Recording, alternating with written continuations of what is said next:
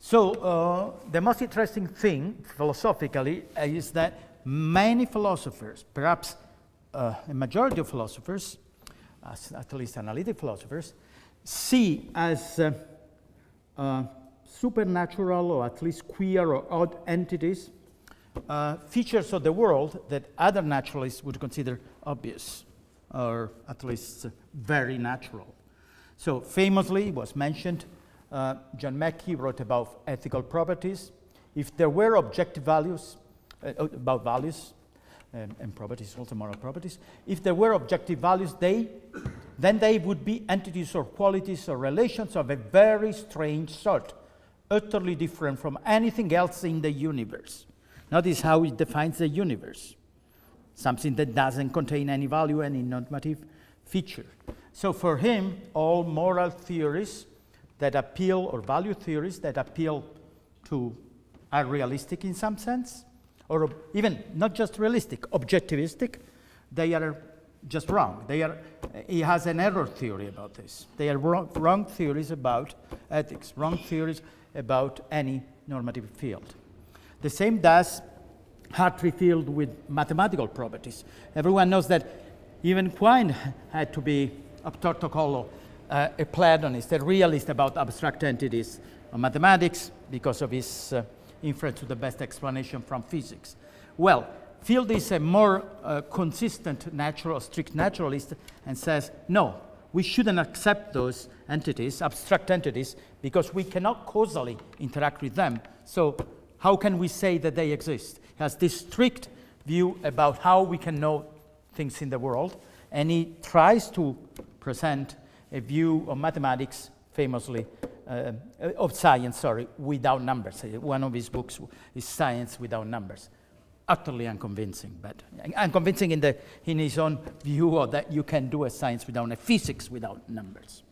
And then the Churchland say, analogously, the theories or our views that attribute to each other mental states are just wrong theories. There are no such things. Beliefs and desires are like phlogisto, okay? They don't exist.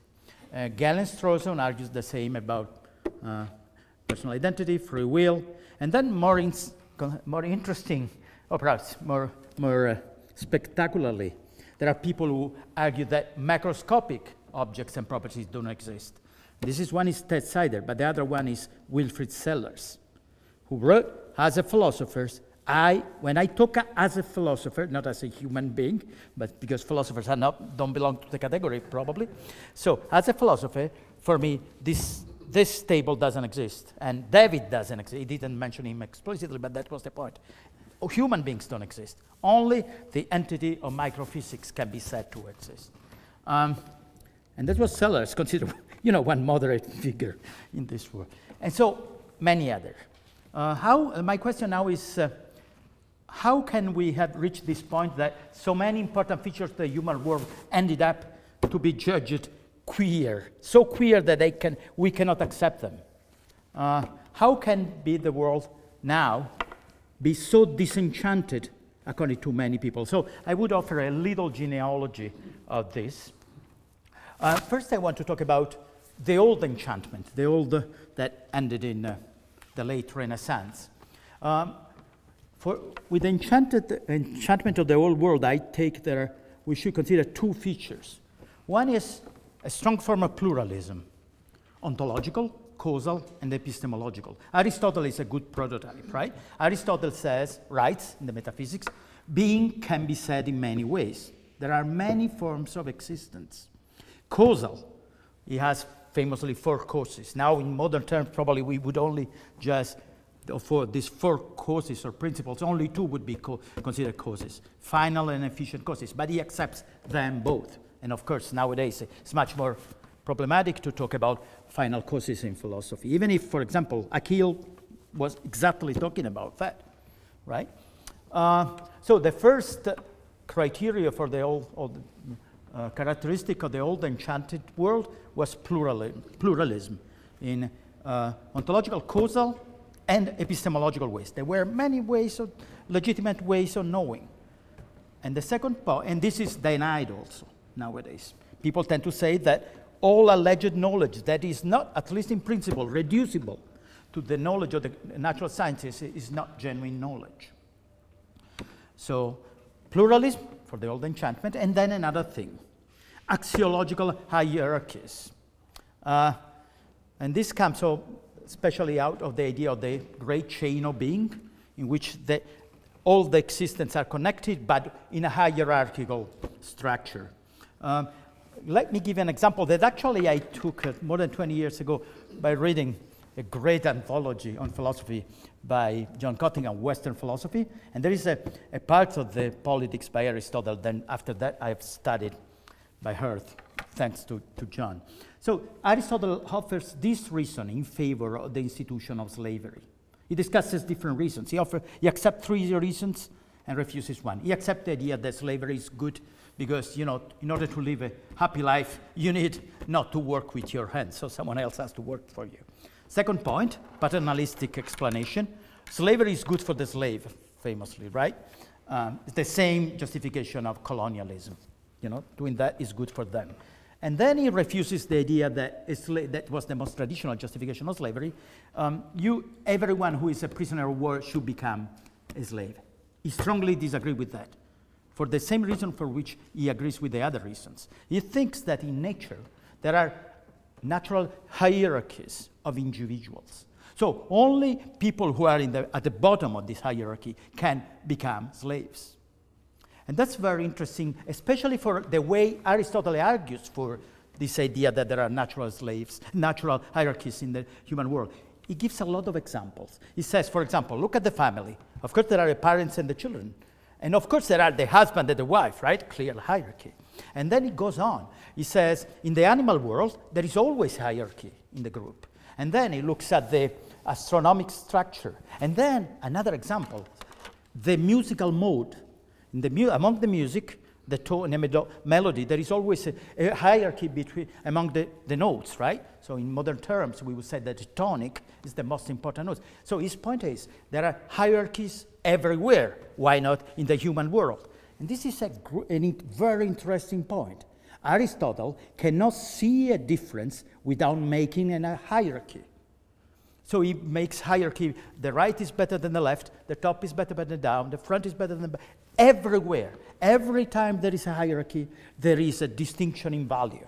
So it's a strongly axiological world. And this goes on, of course, right? If you think about Dante in the Middle Ages had this very axiological world in which everyone had their own point, even in the human world.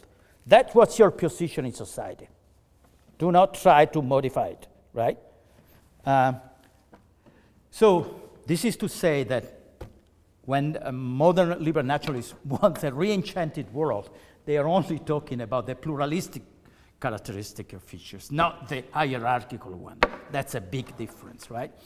But what happened was that the disenchantment went very radical. So we lost together the hierarchization of things, of entities, and the pluralism. But there was a period, very interesting period, in which, happily, from a philosophical point of view, people had secularization without disenchantment.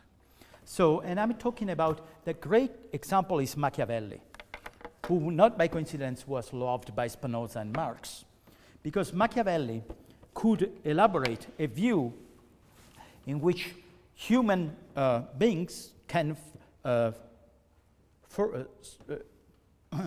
shape their own future according to their own values, especially, it's not so much in the Prince, but in the discourses. He makes it clear that there is one value that politically is the most important one. So a good society is one where the conflicts are institutionalized, like in the Roman Republic. That is point. So this value rules all his ideas about politics. And there are other values. The point with Machiavelli is this.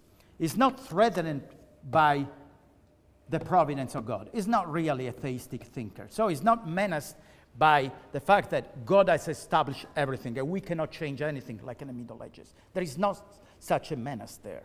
But there is not there is not yet the other menace that will become real in the next century, the laws of nature. The idea that everything is determined by the laws of nature. Machiavelli time, there was not this idea. So he says, a strange period in history in which metaphysical contingency has a conceptual space that neither the previous age nor the following one would know. It's a very interesting one. What happened after that, as we know, is that this idea that science is everywhere and the laws of science form a block of, as William James said, a block of iron of the universe. Think about Kant's third antinomy. Where is freedom in the phenomenal world? It's impossible. There cannot be such a thing. This is why Kant tries with the noumenal freedom, because in the world there cannot be real agency. This is the problem of modernity. Where do you fit agency if the world is structured that way? The possibility of contingency was lost in this scenario.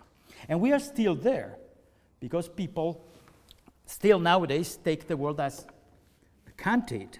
Kant was a strictly Newtonian. Of course, now we believe in quantum mechanics and the theory of relativity, but the difference is the same. The problem is the same. Where do you fit? This is called the placement problem for people who organize the world that way. There is only the world that physics this presents.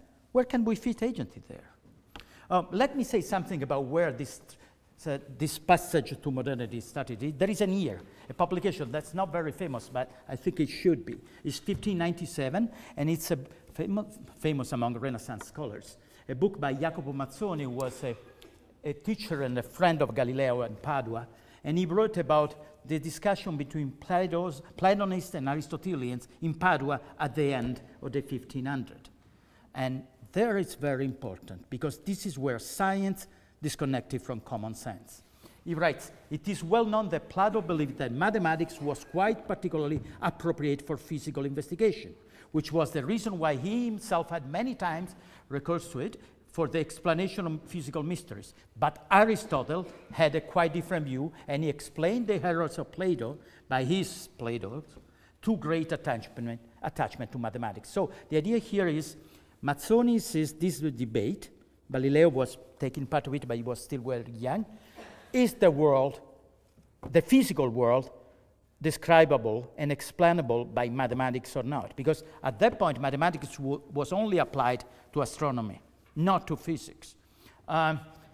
This changes everything. Look at what Galileo wrote in the dialogue. So this is 40 years after. I cannot ever sufficiently admire the outstanding acumen of those who have taken hold of heliocentrism and accepted it as true. They have, through sheer force of intellect, done such violence to their own senses as to prefer what reason told them over that which sensible experience plain showed them to the contrary. So, sensible experience don't testify anymore about the structure of the world. So Galileo refused the reality of secondary properties, he gave an ontological primacy to the categories of quantity and relation over the categories of quality and modality, refused final causes, and then no ontological or axiological differences in the universe because it was isotropic, and no space for theology, of course, in natural philosophy. People nowadays, that was very clear a few years ago. Now the debate in history of science is terrible. It's dominated by philologists, and they think that, you know, this discussion between Aristotelians and Platonists that was in Galileo's time is not very relevant. That's crazy. Let me quote a great historian of science, Alexander Coiré, that wrote in 1943, what was in question in that discussion about if the physical world is mathematical or not is not the use of mathematics in physical science. No Aristotelian has ever denied our right to measure what is measurable and to count what is numerable, but the structure of science, and therefore the structure of being. So the point was, if the being as such was mathematical or not. We know how it went, right? The answer was yes, the being is mathematical. The only point was that the whole being became mathematical. 3.5 centuries, almost 4 centuries after Galileo, actually 4 centuries after 3 centuries after Galileo, Husserl wrote great pages about this passage. This is crucial because the diagnosis of Husserl was very important, but then he went too far. And I think this is at the origin of contemporary incapacity of philosophy to deal with this, the relationship between the manifest image and the scientific image. I'm almost done. Huh? Wrote Husserl. Galileo performed a surreptitious substitution of the mathematically structured world of idealities, so mathematical idealities, for the only real world, which is actually given through perception, which is ever experienced and experienceable, our everyday life world. And this substitution was promptly passed on to his successors, the physicists and philosophers, I would add, of all succeeding centuries. So that's the point. For Husserl, and I think liberal naturalists agree with that, and expansive naturalists, I think also, the life world, the world of human experience, is real, contrary to what strict naturalists say. It's real, it's not reducible in its totality to the categories of the natural sciences. However, Husserl also writes that the world of human experience is the only real world. And it becomes another strange form of monist. So on the one side, he correctly says that moral values and meanings can be real, secondary qualities do really belong to the external object in which would commonsensically look at them. And he correctly says that the life world, he says, is the forgotten meaning fundamental of natural science. So it's genealogical, a conceptual fundament. That's what Sellers would also repeat. I agree with that, we agree with that, but then he adds that scientific concepts, this is Husserl, are mere idealizations with practical purposes, but do not refer to any unobservable reality, because the only world, the only real world, is the world of the manifest image. So there is no scientific world. Like, so look at the situation nowadays. Continental philosophers tend to only care about the manifest image. They don't care, think about Heidegger writing that science doesn't think. Don't give any credit to the scientific description of the world and explanations from science with terrible results. We know that people think that, you know, science is cheating us on the utility of the vaccines or these things. On the other side, the scientific naturalists that say only science describes the world. So my point is we should look for a form of secularization that doesn't disenchant the world. So it's a pluralistic, but not, of course, without the old axiological hierarchy. And that reconciling the two views, reconciling the idea that both the manifest image and the scientific image are legitimate, indispensable, and mutually irreducible. So it's a form of secularizing enchantment that accepts pluralism in ontology, epistemology, causality, and is democratic about values and norms. There are not the old Aristotelian differentiations among entities, especially human beings. This is, I think, what is worth fighting for. Thank you very much.